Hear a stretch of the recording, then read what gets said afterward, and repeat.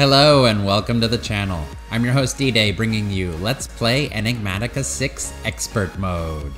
One thing that's super important to mention is that this pack right now is in pre-alpha phase. But I was assured by one of the pack developers that most of the beginning content is finished. So be sure to smash like to keep the series going and subscribe so that you can find the channel again. And if you're ready, then let's play with D-Day. Alright guys, so today we're going to be working on Sushi Go Crafting. Let's see. I have everything I need for the stuff. I put the bookmarks up here. I wanted to start the episode off with something funny. Resourceful Bees has the WasaBEE, which the WasaBEE, when you click use on it, it makes wasabi combs. And the wasabi combs you can put into the centrifuge to get nori sheets and to get rice and soy sauce, which we'll be getting these things the other way too. But I thought since we're working on Sushi Go Crafting today, that we'll go ahead and make the wasabi. And what I think is really funny is the way you make this guy is by having a pollinized water bee float over a house cat. And that transforms it into the wasabi. Transforms the cat. The only way I can make sense for this is that in German, Wasser, it's not spelled that way, but Wasser means water, so water bee. So I guess that makes sense that we're using the water bee for this, but not that it turns a cat into a bee. So let's grab our water bee. I already went all the way out to a jungle to try to find an ocelot, which I had no luck with. I ended up finding a village, though, that had a bunch of tamed cats, and I stood still with a piece of fish, and I tamed one of them, so gave him a name tag for Meow Meow, my cat. Let's go ahead and drop off the water bee, and let's see. It should pollinate the flowers and then fly over our cat and turn it into the wasabi.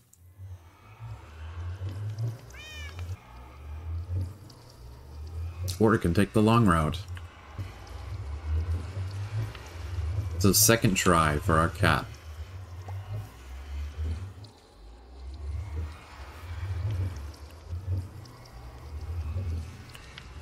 He really likes going the long way.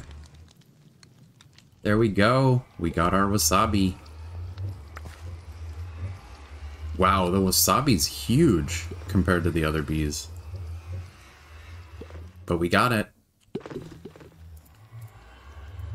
Let's see, I think I still have marble. I'm pretty sure it was marble. Yeah. Because before what I was doing was, I was doing block transmutation on the emerald bee. And that has been patched out. So now it's the emerald bee with diorite cobblestone from Create. And I believe before that it was something else as well. So they might have patched it again, but it's diorite cobblestone specifically now.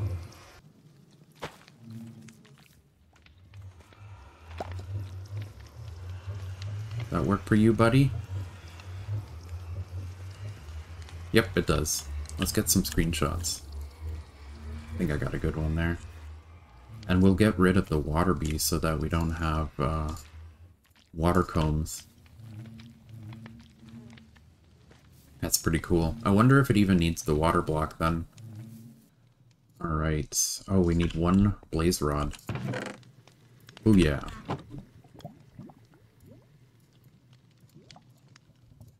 That's our brewing stand. Where should we put this guy? Right here? Alright, so we need blaze powder.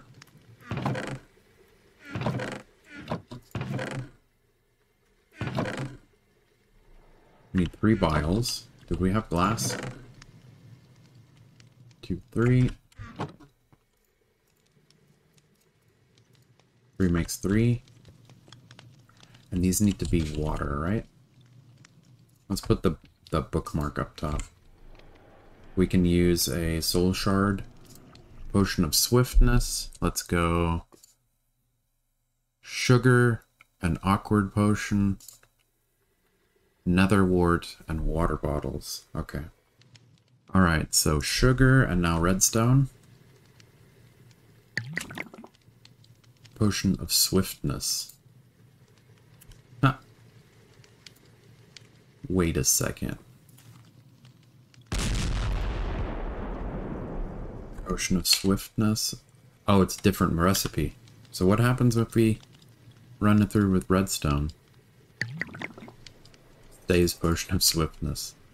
1 times 2, yeah. Alright, so potion of swiftness. We have an anvil. And where are my soul shards? Are right here. And Rip Deviant just followed. Thank you so much for the follow. It does mean a lot to me. You're helping the channel grow, and I really appreciate that. Alright, where can we do an anvil drop real quick? Silk moths. I have something cool to show you guys in a second with silk moths. Let's see. Let's use... We can get rid of this guy. And let's... Whoops, I keep forgetting that my tools are a little too overpowered. You, and let's fill up this hole too. And you, there. So we're gonna toss in the soul shard and the swiftness, and now we're gonna drop an anvil on it. Yeah, it worked. Cool. Time in a bottle. So now we can let this guy start gathering. That's what's great about AFKing, is this guy's gonna fill up with so much. And I'll just leave the anvil here for funsies. But what I wanted to show you guys, which is really funny, is the silk moths. Ever since I made these, the silk moth nests, they've been getting stuck on the conveyor belt over here. So what I've been doing is I got a filter set on the other side for the cocoons, and that makes them go through the silk fibers. And occasionally I'll get the silk moth spawn egg, since the axe has capturing on it. But what's hilarious is this area is chunk loaded, and since I am spending so much time AFKing, they tend to also fly in this direction towards the chunk loaded border, and for some weird reason they're getting stuck at the chunk loaded border, because it's not rendering anything past there. And since I have AFK'd for so long, I'll show you guys instead of spoiling it. It's absolutely ridiculous.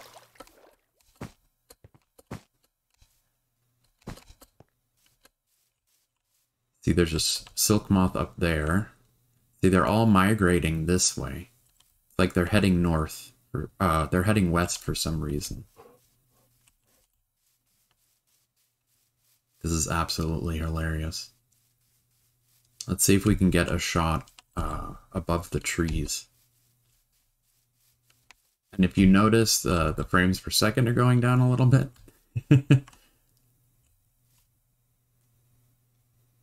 They're gathering over here.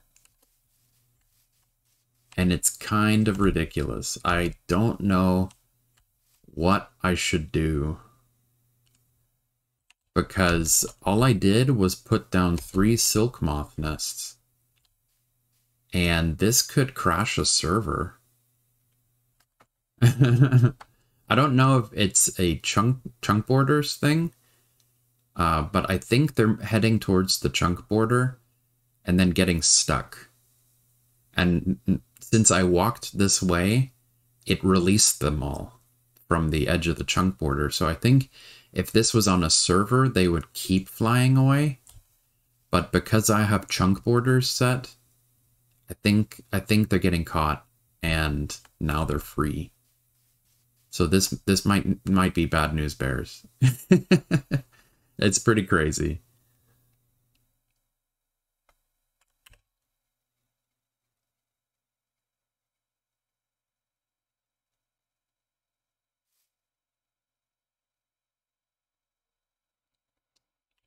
But yeah, it's Lagfest 100 over here. And I'm not sure what I should do about it. All right, so let's go ahead and put up our hoe. We really need 2 buckets of water on us at all times. There we go. And let's see. I think I have everything ready for deep diving into Sushi Go Crafting. I'm really excited about Sushi Go Crafting. It's one of those mods that's completely optional, but looks very entertaining, a lot of fun, and it looks like it's going to be pretty satisfying. What is that? Is that a hammerhead? No, that's a catfish from the side. So what I did is I took a bunch of seaweed from the ocean and I planted it over here a little bit closer so that we can gather some seaweed. And let's see, magneto should work, right? Yeah. Drop that off. And let's chop these guys down real quick and let them keep growing. And yeah, magneto only works with an open hand. So that's our seaweed. So let's also go ahead and go get some shrimp and some salmon and tuna. We have a little area that didn't spawn correctly. It's pretty neat, a little diving hole. So let's go ahead and just farm these shrimp up. We got some shrimp. Come here. Whoa, you guys move pretty fast. What are these dudes? They're so tiny. Let's go into this area again. Oh, the shrimp, they pop out in this form where they get renewed. What are these guys? Drop fish. We got tuna. Let's snag you. Topico. Did it again. I should have clicked the bar.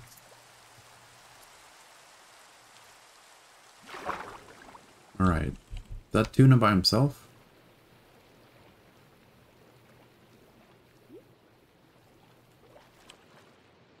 We found prismarine though. It's pretty cool. I think that tuna was solo. Nope. Tuna. Got him. I'm getting better at swinging at fish underwater. Alright, so we're back from getting sushi. No, not sushi. We're back from getting shrimp and tuna from the ocean, as well as more seaweed. These guys, what we're going to do is we're going to balance the grid. Seaweed. Do we have to dry them first, right? Into dried seaweed. Got some beef patties in here. Go ahead and dry a lot of them. Drop off the beef patties with the dried seaweed. You can turn them into, yep, you can turn them into dried seaweed blocks. So we also need 2 blocks of iron, and we need to make ourselves a piston. Let's see, do more pistons? Altered recipe. Yep, it requires a bar. Let's grab some cucumbers, some wasabi, and I think some soybean, yeah. So cucumber, soybean, and wasabi. And we have cows in this pack, right? Let's see, buckets. Let's see how much milk we can steal from them real quick. I know Lily wanted to name the cows Betsy, Joe Biden. That's my daughter. All the milk from Joe Biden. And I'm thinking let's go ahead and go up. I'm still working on remodeling this house to match the aesthetic of everything else that's going on. So we can go upstairs. And up here, let's start working on the kitchen. I'm going to end up moving this stuff here. So let's go ahead and do that now. Get rid of this bed. That is my spawn bed, though. Let's see. Yeah, it's because we have these oogly brown beds in here. We do have a trash can, right? Trash, trash. There we go. Alright, so right here, let's go ahead and... I would say right about here. Yeah. Right about here, we'll put down our block of iron. Then we're going to need 1 block space. We're going to do a block space. The piston needs to come down here. We'll do another block space. This will be the piston. And then this will be... Should we do another block of iron? Yeah, let's just go ahead and do another block of iron. Break this. And let's see, can I dip down here? Yeah. Always have issues putting pistons down. I always have to be 1 level lower. And like that. And the one thing that I did forget was that we need a button. We should put a crafting table up here. That would make a lot more sense. Put a lever up here so that we can activate the piston. And what we're going to do is we'll put the seaweed blocks under the piston and we can crush them.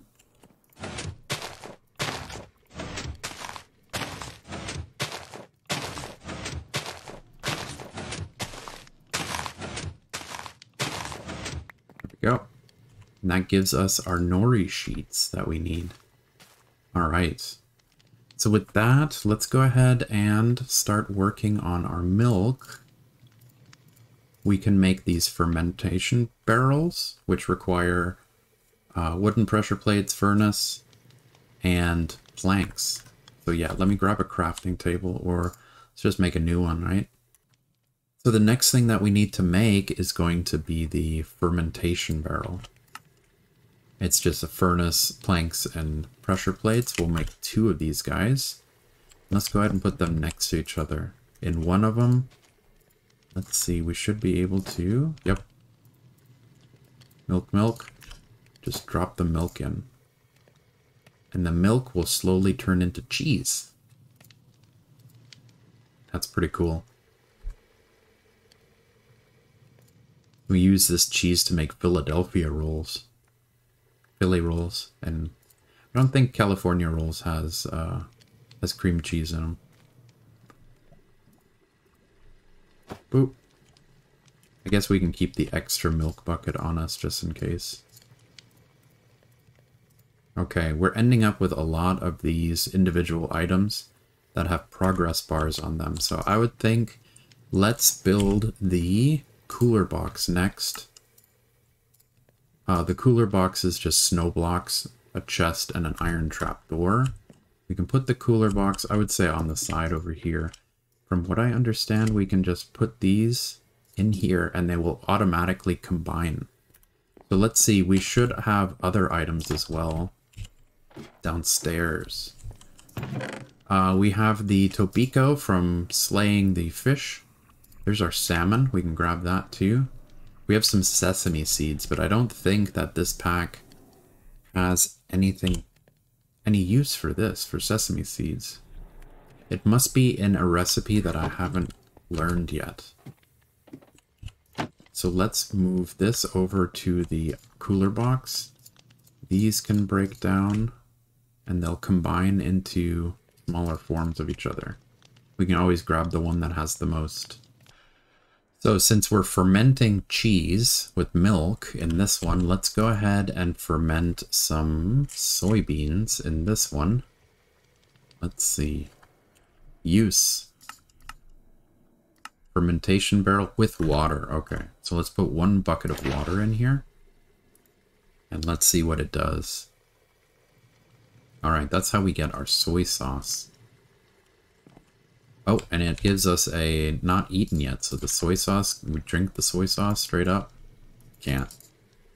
Let's go ahead and turn this to easy so that we can get some sprinting going on. Soy sauce, we can move this over here, and do they combine? They do combine. That's pretty cool. The next item that we have to make is going to be the rice cooker. So we need 1 piece of redstone and rice cooker. There we go. And we'll put it on top of some fancy scoria bricks so it's up high. There we go. We got our rice cooker. This guy, what we're going to do is, of course, we're going to make rice. Let's head down here. I have some rice growing in the water. Boop-de-boop. Alright.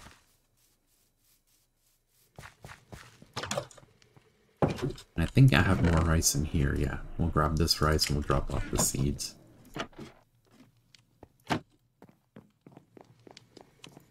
Okay, so we'll put our rice in here. Ah, it spreads out in 4.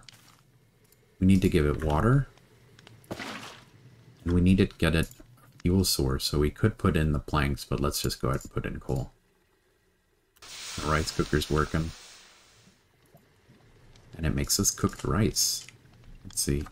Does it take a piece of coal each time, or did I just... Oh no, it takes a bucket of water each time. That's what it is.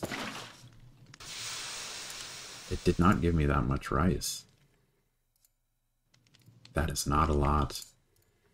So we need to get a lot of water going for this.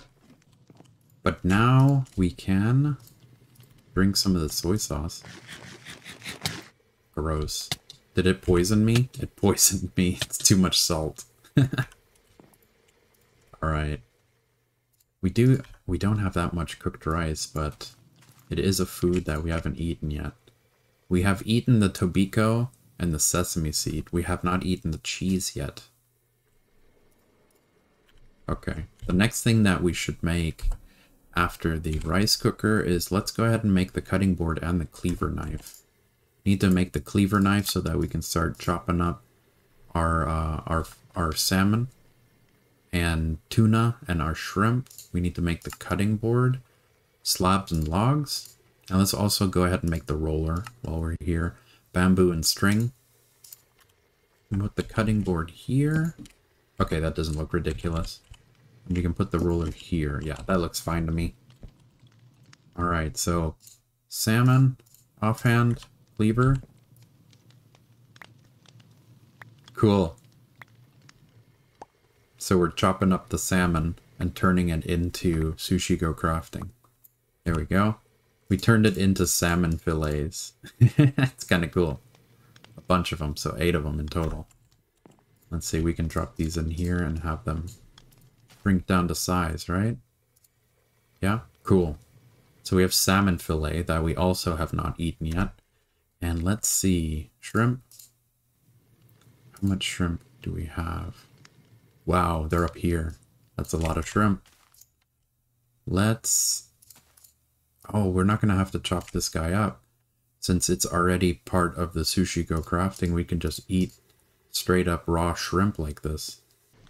So let's see, we should offhand this guy. Yep, there we go. Tuna from Sushi Go Crafting. Again, it's going to be another one of those foods that we haven't eaten yet. That's cool. I'll drop this in here. Boop, boop. There we go. We're filling this guy up pretty well. Cheese. And soy sauce. The soy sauce looks like it's almost full, so I don't want to drop it on and clog up our last spot. We have nori sheets. We have, let's see, wasabi root. Let's do that real quick. The wasabi. Yep, it also turns into a paste. Let's see, we have a whole bunch of wasabi though, so we should watch out. Don't think we're going to need that much. So shift click. The cucumbers. I don't think we can chop up the cucumbers. Let's see. Oh, we can. It does chop up into cucumber slices. That's pretty cool. Our poor weathered salesperson's being chased by the zombies that are down there. Poor guy. Roller. Salmon fillet, cooked rice, and nori sheets. We'll make these salmon maki. We can do the same thing with tuna maki as well. So let's see. The roller. We'll do cooked rice, nori sheets, and tuna. Nice. You have discovered a new perfect weight. Where? It says almost hollow for the tuna. Perfect weight. So I believe that the... Let's see. Does the nori sheet... Does the dot mean perfect? Or does the dot mean it doesn't matter? So we're doing salmon right now.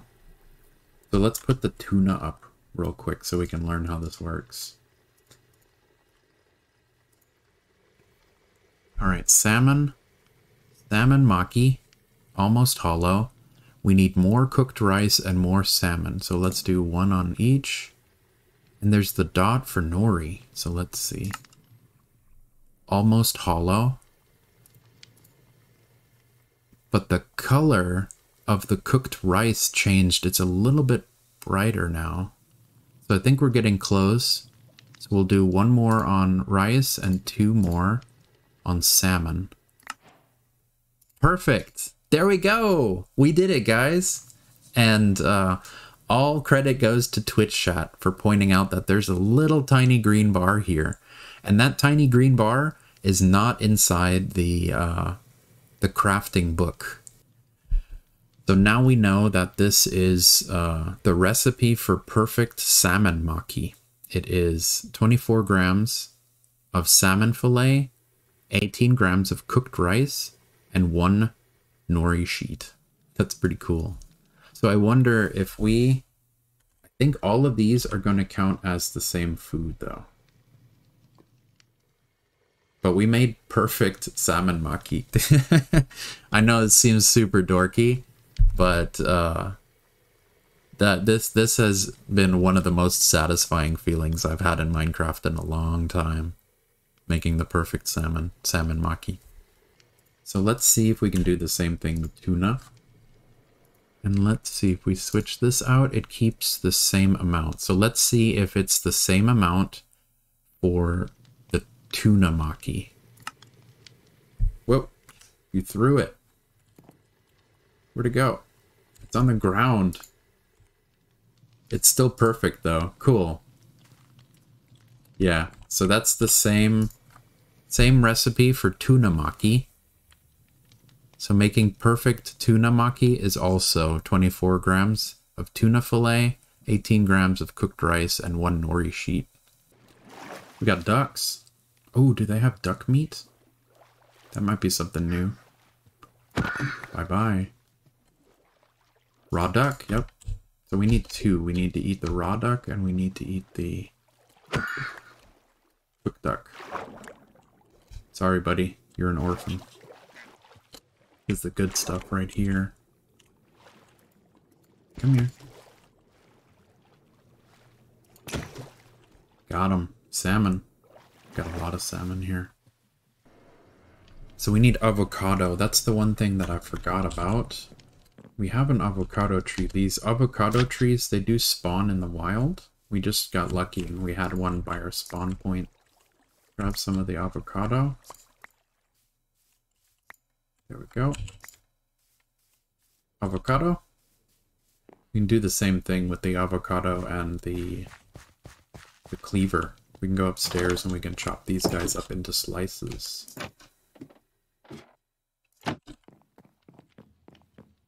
Put this guy here, and then use the cleaver. Tobiko tuna, cucumber, California. Let's try this guy out. So we need cucumber, avocado, tuna. Cucumber, avocado, tuna, Biko. Alright. So let's see. Let's try... Oh, right click to decrease. Okay, let's try all of them down. And it is almost hollow. The tuna is right and the tobiko is right. Everything else needs to go up 1. So the nori sheets and the cooked rice will go up 1. The avocado and the cucumbers up 1. Whoops. And now let's see. Okay, so the tobiko and the tuna are still correct. Nori and cooked rice are pink. So nori and cooked rice up 1. The other ones are dark red, so avocado and cucumber we're gonna do 2.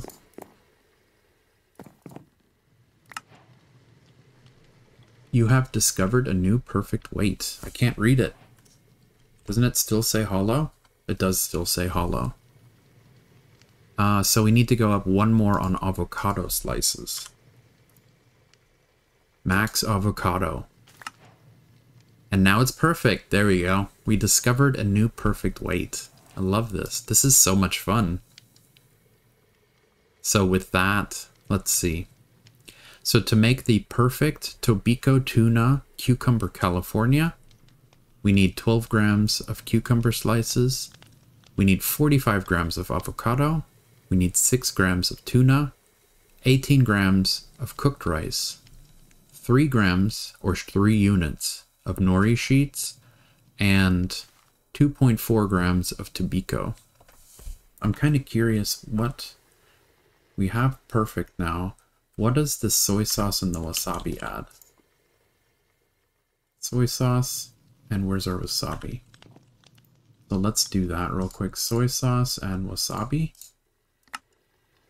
Does that change it in any way? Between this perfect and that perfect? I don't think it does. It adds it to the bottom, but it doesn't have a dot next to it. And it doesn't add anything to the percentage or the haunches. So I guess it's just personal preference if you want to have wasabi and soy sauce attached to it too. That's so cool. Thank you so much for joining me today. Smash like to keep the series going, and click on my dude here to subscribe for more modded Minecraft. If you want to see the full uninterrupted footage, you can go to my channel on Twitch at twitch.tv/ddainicus. The VODs will be saved there.